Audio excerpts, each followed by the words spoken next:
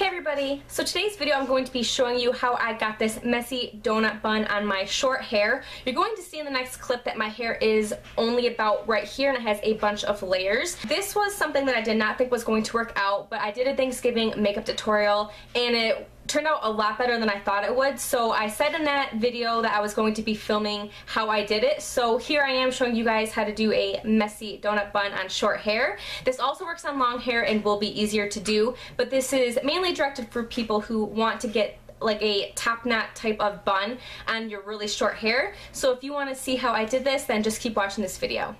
So what you're going to need to do this hairstyle is just a paddle brush. I just have my Cricut friction-free paddle brush here.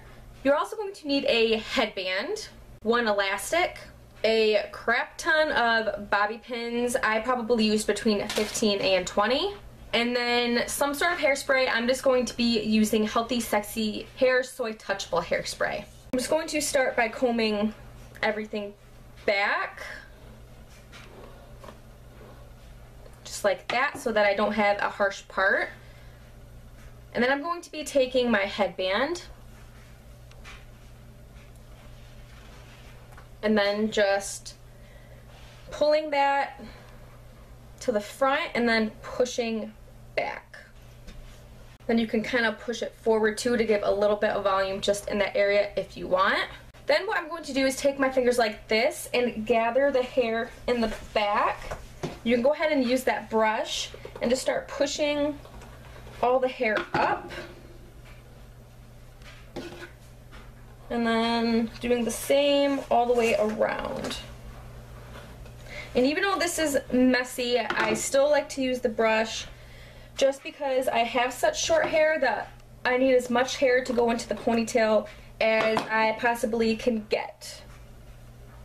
So just use the brush and your fingers just to pull everything into as high of a ponytail as you can. Once I have that, I'm going to take that elastic and just wrap that around and then tighten it. Then you have this little Pebbles Flintstone ponytail going on. And then the trick when you have short hair on a hairstyle like this, you need to do everything in smaller sections. The first thing I'm going to be doing is taking a few bobby pins, and I'll spin around so you guys can see better. I have these short layers that I know are going to fall out. So you just want to start bobby pinning.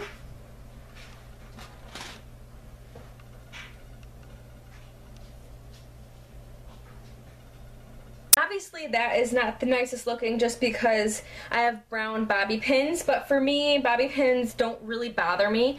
So I'm going to start by taking a piece of hair, and what you want to do is leave a little tail just like this, and then you want to set the tail against your head. Take a bobby pin, and instead of pulling the bobby pin all the way through the hair, I'm just going to put it about halfway through. And when you see pieces like this sticking up and you know they're not going to stay down, you can bobby pin those pieces down also. Like I said, I have to use a lot of bobby pins for this. Going to take this hair on the other side and do the same thing. Leave a little tail. Put that flat against my head and bobby pin. And the same for the front.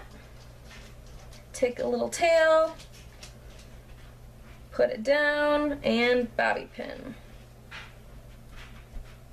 So then you have a lot of holes in there, as you can see. So at this point, what you want to do is take a little bit from that front and pull that over like that and bobby pin that down.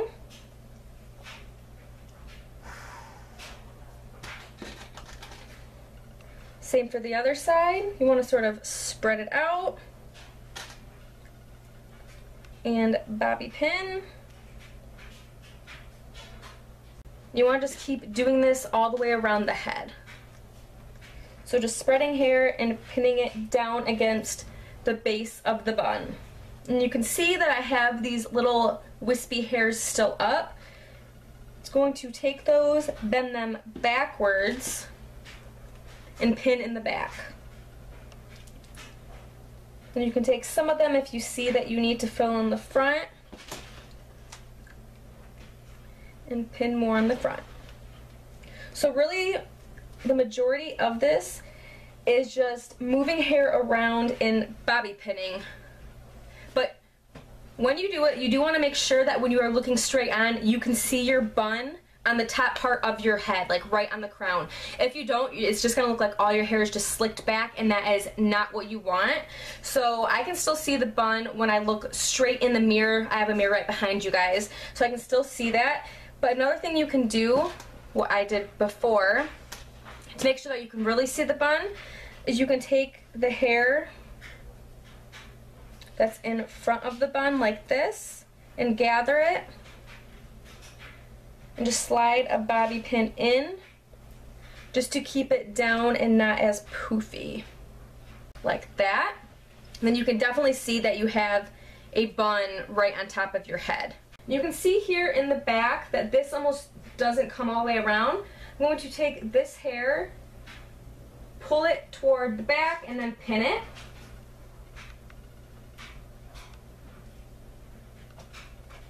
You can see that I do have a few little wispies here. You can leave them. I'm going to pin it down.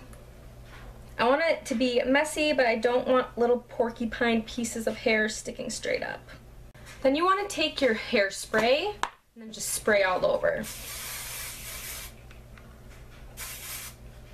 You can also like pat on the bun and just on your hair, because that will also help to get rid of some of those flyaways.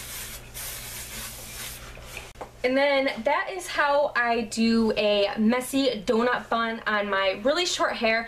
As you could see in the beginning, my hair is only about right here with a bunch of short layers. My layers are probably about ear level, so I think that this is pretty good for only having the small amount of hair that I do. I think the bun obviously is pretty small, but for most people with short hair, I think this is a really cute thing. And like I said in my makeup tutorial, if you haven't watched that, for a makeup look like this, I think it's really nice to get the hair up and out of your face so that makeup is the center of attention.